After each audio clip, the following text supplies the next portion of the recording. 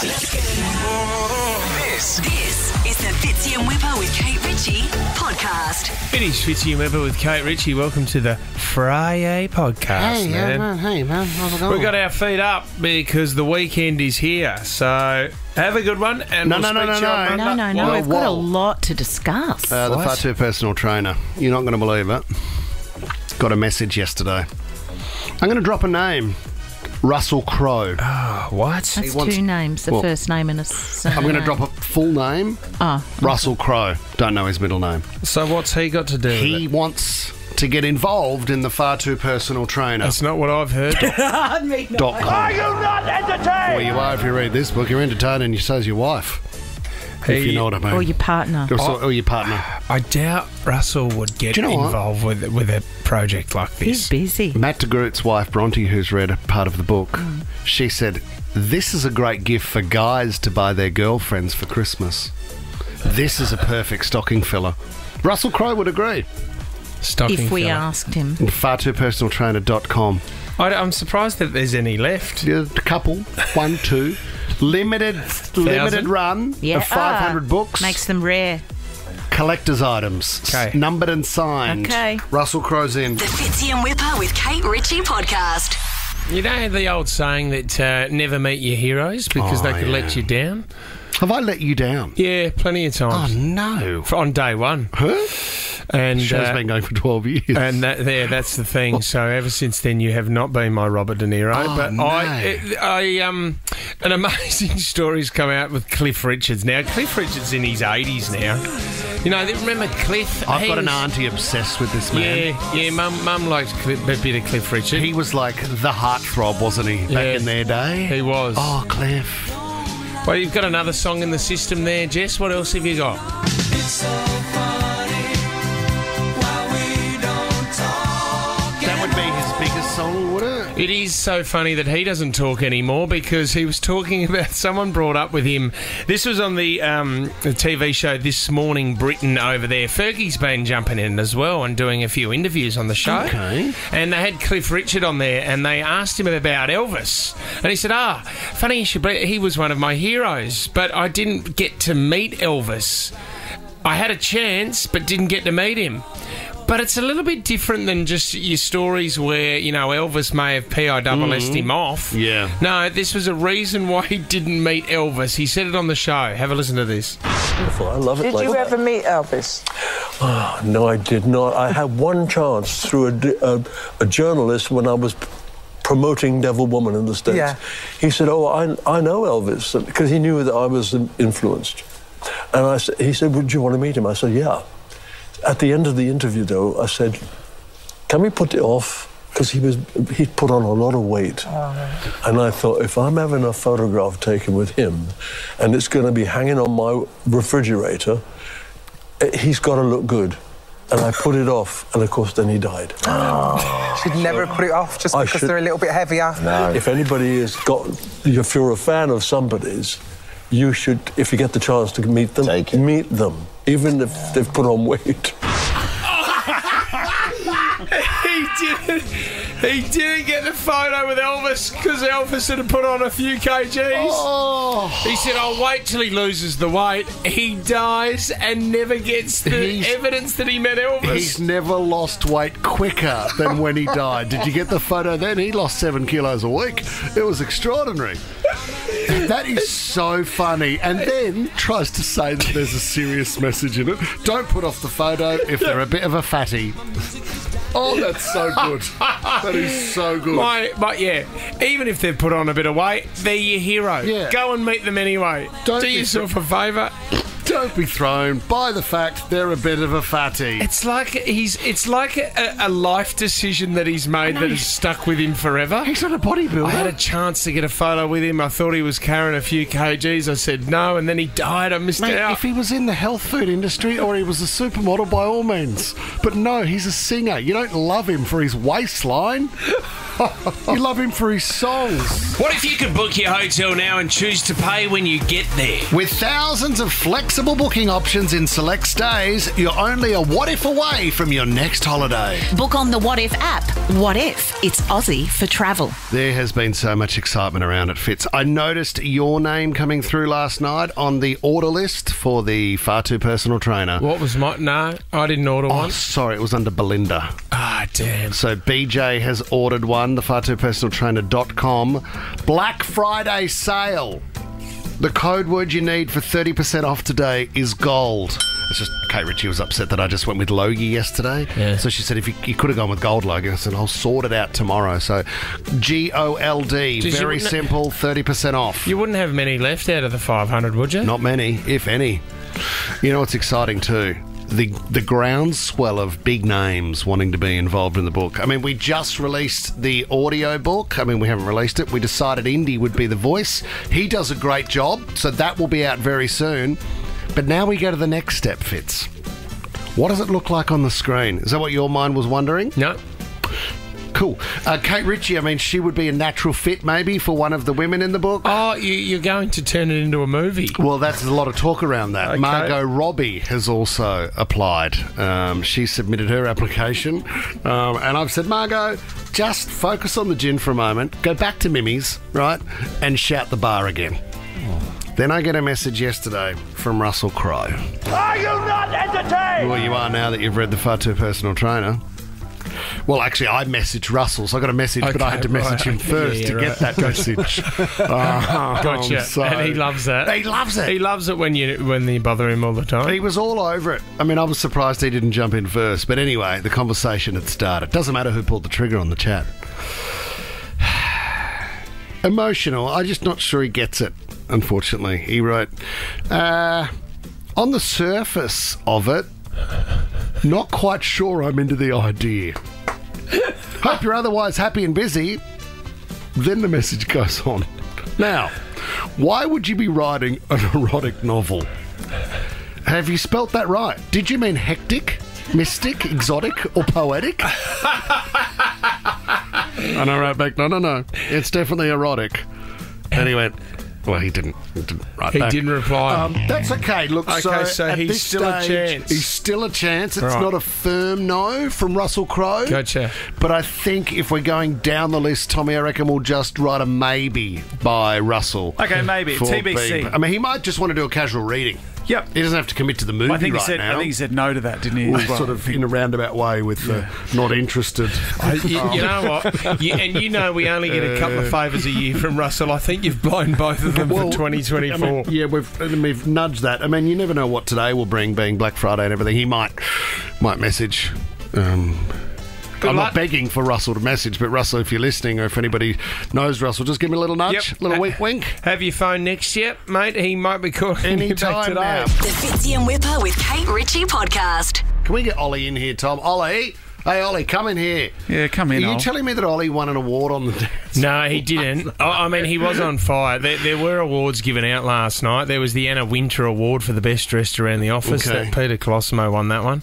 Leno, who used to work on the show as well, he got MVP. Did he? Around the office. Congratulations to Leno. I couldn't see him there for a while though, Ol, could I? Well, he's tiny, He's isn't very he? funny. How you holding up, brother? I'm good. Yeah, you okay? So, were you a standout on the dance floor last night, Ol? Were you going okay? It was good towards the end, yeah. Yeah. I mean, the dance floor was going off towards the end. What It was the lady with the saxophone. Well, yeah, okay. Was that the was that? entertainment? There was a saxophone, Yeah, saxophone. there. Guy with the bongos, as well, Bongos, yes. yeah. The guy from Sales on the bongos? Or was it like hired musicians? No, it was hired musicians. People were- dressed up as reindeer. You respectful, Ollie. Yeah, you got along with everyone quite well. Yeah, The, yeah, good yeah. news, the good news for Ollie, guys, is that he's off to the Spilt Milk Festival in Canberra this weekend. Are you To really? see Post Malone. Oh my God! So what? 9 o'clock. This show finishes. You're in the car off to Canberra. Yeah, I was supposed to have packed my bag when I got home last night. Get an Uber.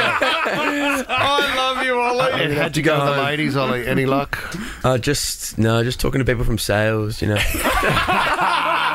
Is there anybody, Ollie, that you can think of that would be pretty shy this morning or not turning up? Like, who was the one that you don't want to be? I'll be surprised if Leno comes into the office today because he was the one that was like, keep getting me to the drinks. All right, Ollie, go back to bed. Ollie there. Go back to bed, Ollie.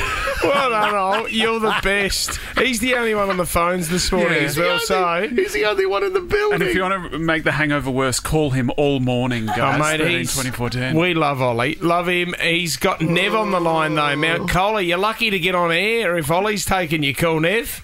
I am indeed, mate. I am indeed. Good morning to you guys. Nev, you haven't had your Christmas party yet, have you, buddy? No, I haven't. I'll be having that in another week or two, so that's going to be a little bit of a shaky one for me. Apparently you've got a bit of a hack for us, Nev. I do. People, I've been doing this hack now for years and years. With these Taylor Swift tickets, everybody's trying to log on and get them, and people are saying they're caught in the waiting room, they can't get on. What you have to do, log on to the New Zealand website, okay? You avoid the whole bottleneck of the Australian website, and you can get your tickets. I've bought tickets for friends.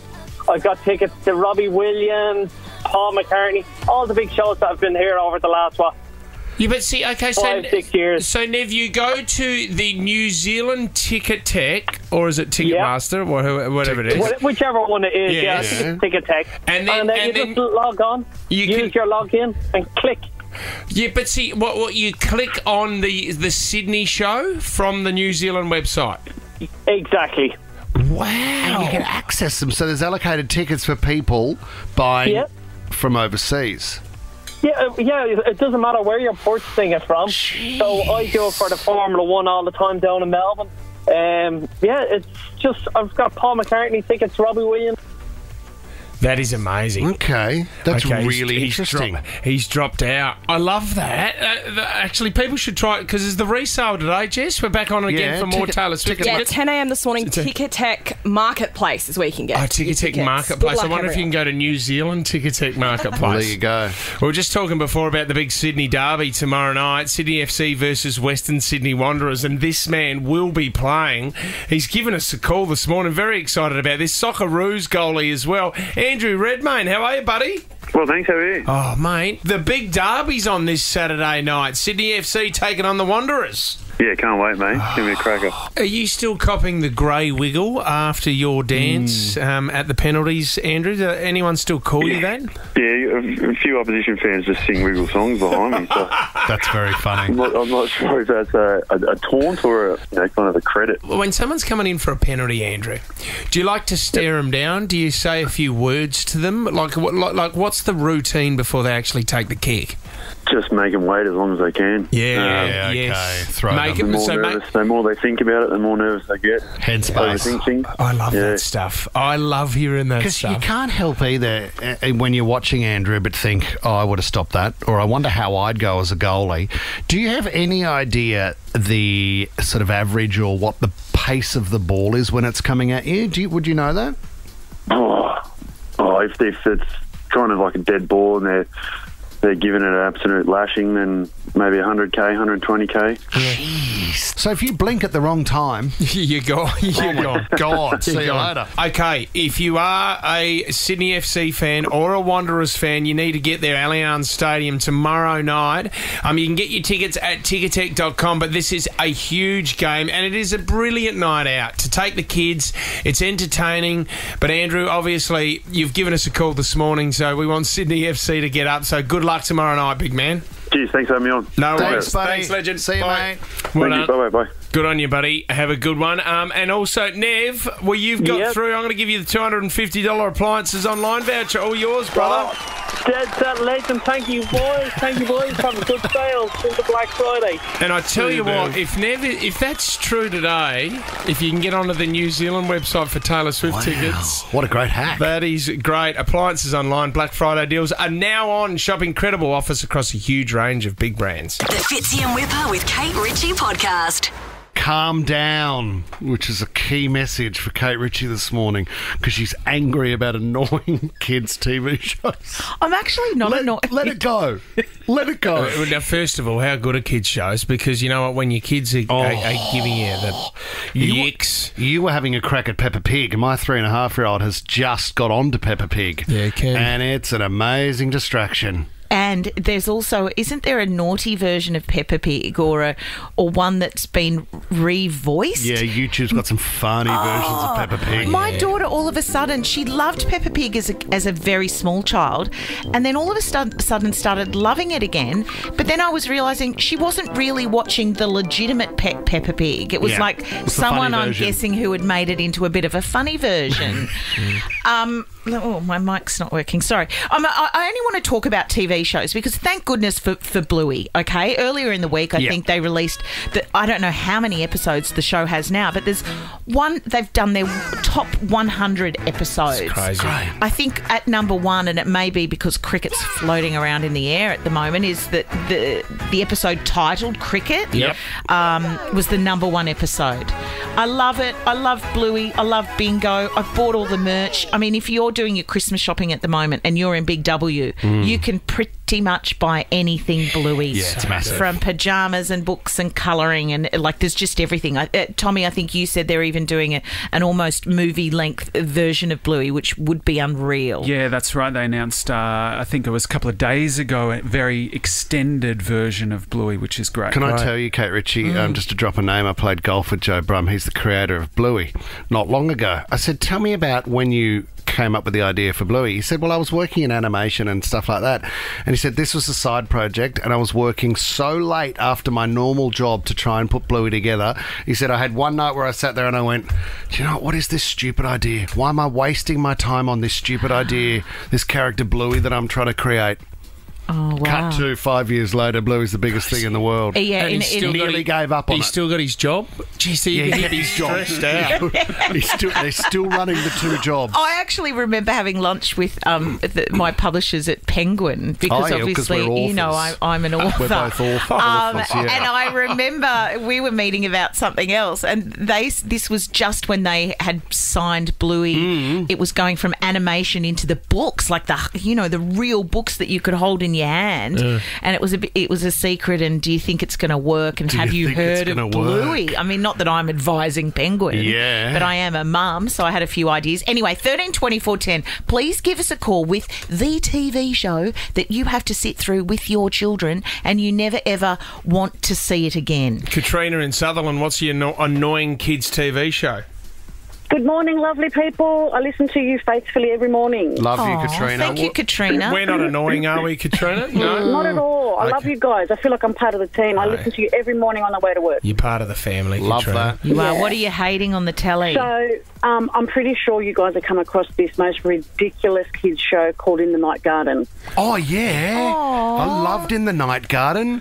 I could not understand it. It used to raise my blood pressure. I would hear the gobbledygook and all the kids. I'd look at my kids and it was like there was a magic spell. Yes. And it would have that thing that flew through the garden. In the night garden, it sounded like it was farting at the same time as it flew. Absolutely. And I would look at my kids going, what is happening here? Yeah, there's Macapaca on his bicycle collecting rocks. Upsy Daisy. Upsy Daisy. Oh, well, that's similar. Upsy Daisy. Isn't it similar to the Teletubbies that are in the garden as well? Yeah, they all kind of. There's not really a language. It's a child. Yeah, they kind of just make noises. Lynn in Menai, most annoying kids' TV show. Thomas the Tank Engine. Oh, don't like Thomas. What's wrong with Thomas?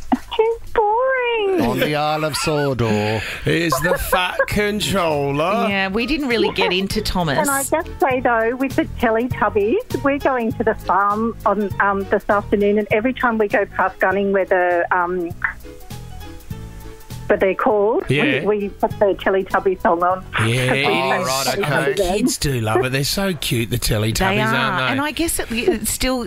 I mean, there's a lot of research that goes into these shows. We just think someone said, "You put yellow on, you put purple on, and you do that," and you've come up with an idea. Like people, you can't put something on the telly if it's not going to be good for kids. Thank God for shows like. Have you ever watched The Investigators? That is one of my favourites. Yeah, I do love it. On Monday, Something terrible happened. Ezra, Woody, something terrible has happened. Has the school run out of pink glitter again? Yeah. They're so funny. Regular pink glitter was Well, terrible, you know what? but They're this was so even good more that those kids. terrible. I think they've put them on the gangland wards that's happening here in Sydney at the moment. Now they're covering everyone. Yeah. The investigators. Now, I want to be on the investigators, playing a school teacher or something. Can I just quickly tell you my least favourite TV Here we show? I go. don't know if we're taking more calls, but is this one. You'll know it instantly. Okay, this is all wrong. Yeah. I don't want to do the cleaning. Brett, just relax, would you? Okay, I'm talking about this. Alvin. Is this Alvin? And the Boring. chipmunks. Bloody chipmunks. I need something fantastic. Oh, please don't make They this brought harder out than it a lot of already is. albums too, Kate. They made a lot of money. They do Christmas as well. Seriously, Alvin. May, you've watched this 10 times. You hate Alvin. Okay. The Fitzy and Wippa with Kate Ritchie podcast. What do you call a person who constantly asks for your advice yet always does the opposite of what you told them? Oh, I love these ones. It's like a guy in a bush. Russell. No. Asshole. Sorry, mate. Okay. A person who constantly asks for your advice yet always does the opposite of what you told them. An asshole. Well, that's, I mean, growing I up. really like that. Growing up, that was kind of like how it worked with your mum and dad when they'd go, hey, do your homework. I know. Well, if you're going to tell me I won't, don't tell me no, I still won't. It's a tough one. So at the you moment. won't win. Asshole. I'm going through teenage chats at the moment. What sort of conversations Well, are you know, having? it's a tough one because, obviously you have to think back to when you were that age and the stuff that you used to get up to as well. But it's just, you know what? Don't worry about it. A big one at the moment is don't worry about it. People will forget about it tomorrow. They think it's the end of the world. Something's happened at school and everyone's going to be talking about it, but it won't. Do you get and honesty? I said, I've had to say to both of my sons, I've worked in radio for 19 years. Let me tell you, if you give it more oxygen, it'll stick around. If you forget about it, everyone forgets about it. I can't even remember what we did last break. What did we do? Well, we're talking about Russell Crowe, so the Fudger Personal Trainer. It's the book. Yeah, That's that right. you- Yeah, I had no idea. Not I easy would to- have had any idea. You don't give it oxygen, and no one will buy books. What are you talking about? Code word is gold. You know, we have an honesty issue in our house last night. Tom's going to roll his eyes when I say this story. Someone's had an accident in the shower, Fitz. Someone's confused the shower for the toilet. Lisa needs to get that checked out. And so I had to sit the three kids down last night and go, all right, who did a poo in the shower? Yeah. Okay, did someone have an accident? Look me in the eyes, no one's in trouble, just tell me. Yeah. Then I didn't get an answer, so then I had to take them separately. Okay, did you have an accident in the shower? Wasn't me, Dad. Did you have an accident in the shower? They're not going to admit Wasn't it. me, Dad. I got three wasn't me, Dads. What, is your son Dickie Nee? Wasn't me, Dad. Mr. Summers. Mr. Summers. We're not doing Hey Hey It's Saturday Gear. Hey, it wasn't me, Dad. We're not doing Hey Hey It's Daryl. Saturday Gear. We're not. Who's going to do the Wilbur Wild stuff, Oh, guys? my God. Wilbur on the saxophone. Are you going to do a Molly Meldrum? Do yourself Red's a giving favour. them 0 again. The Fitzy and Wippa with Kate Ritchie podcast.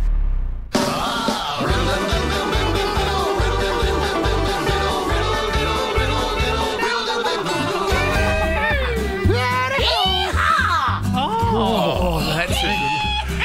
Cowboy Richie's arrived. It's very Susan Boyle, isn't it? Mm-hmm. I know. I was meant to have that life. This is part of Not hers.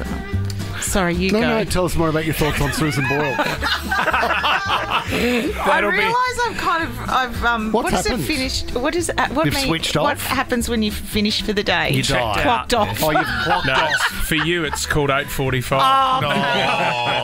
Fitzy, don't get me started. I don't know what that You're not means. Mr. Hanky, mate. I've never watched it. Here we go, guys. First riddle. I'm inside, halfway up a building that has no windows or balconies, yet I've got an incredible view of the city around me. What sort of building am I in? Huh? What? Could you please, one more time? Thank you for the opportunity to share. I'm inside, halfway up a building that has no windows or balconies, yet I've got an incredible view of the city around me. What sort of building am I in? Your clock tower? Yeah. No, it's a clock tower. No. Are you inside the Sphere in Vegas? Beautiful technology. No, and you can see the city from inside. Fire exit? No. Who wrote this one? See the city around me. It's a good one. Is this one? Is this an original? It could be. Is this an original? Out of the factory, an original. Very careful. I'm inside, halfway up a building that has no windows or balconies, yet I have an incredible view of the city around me. What sort of building am I in? Are you a bridge? No, I'm not. The Sydney Eye? What The Sydney Eye? Not the Sydney Eye. Because that that has doesn't- windows. What's a Sydney Eye? Centre point. Centre point. It's not an eye. Do you know it's called the Sydney Eye.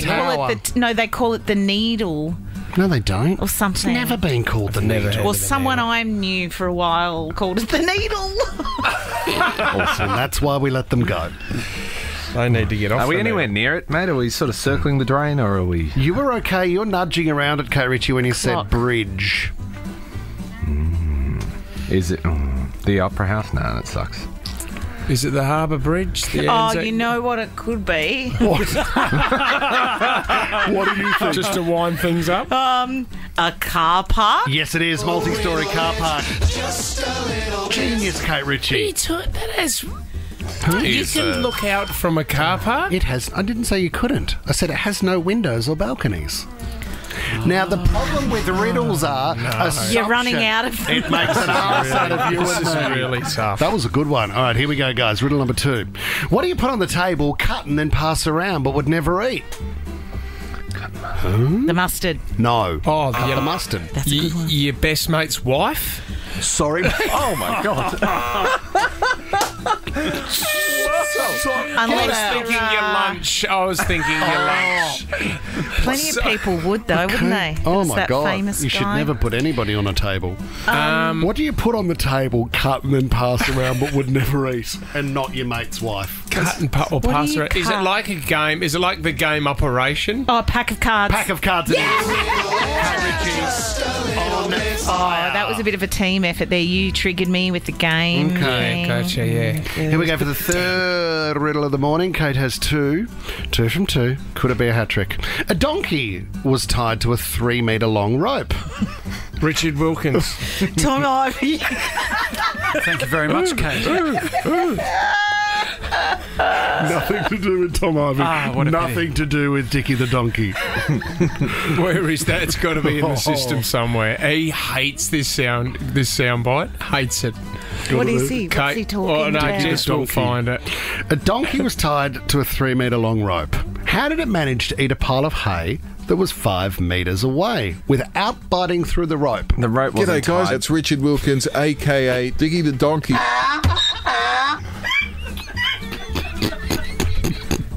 Say it again, Jim. Did he say that? G'day, guys. It's Richard Wilkins, a.k.a. Diggy the Donkey. The tripod has spoken. He hates it. Matt DeGroot, you were spot on. The other end of the rope's not tied to anything. Getting riddled with it. Getting riddled with it. Mandy in Mascot. Hey, Mandy. Morning. Morning. Right, before I do my riddle, Yeah. can I ask you next year? Can I ask you to email me the invite to the Christmas party, because it seems to have got lost in the purse. Oh, Mandy. Tell I you had what. my frock and everything ready. What? If we I had my frock and everything ready. if we have one in Vegas, Forward planning for you. we're thinking about taking the team to Vegas one year. Mandy, will you be our tour guide? I'm in. Bang. Didn't have to ask twice. Richard Wilkins is in too. Mandy, what's your riddle? I am hollow. I die if you touch me. What am I? I'm hollow and I die if you touch me. Mm-hmm. Is it a car park, Mandy? No. Is it Tom's heart? Soul. You die if you touch me. I'm hollow. You die if you touch me. Is it something hot or Mandy? Is it something hot or? No, it's not hot. Is it a Okay. mushroom? No, it's not a mushroom. Death cap mushroom. Topical. Is it dye death or dye food colouring dye? Interesting twist. No, Matt, no. Is it That's a electrical? question. No, it's not electrical. Perhaps a bubble? Oh, Tom Hardy! Tom, bubble. You pop a bubble. You pop a bubble. Touch a bubble. Pop Well, you don't say the bubble dies, though, do Well, you? they must end I somehow. thought she said, you die if you touch me. Yeah. The bubble She does. did. But see, you don't die if you pop a bubble. No, but if you're the bubble and I touch you, Yeah, you you're die. dead. You've never cared more about riddle time in your life, and now you're picking apart poor Mandy. Yeah. Oh my God, Mandy, you'll be at next year's Christmas party. Prizes in the post, Mandy. Prizes in the post. Love you. Bye. Bye, Mandy. Fitzy and Wippa with Kate Ritchie is a Nova podcast. For more great comedy shows like this, head to novapodcast.com.au.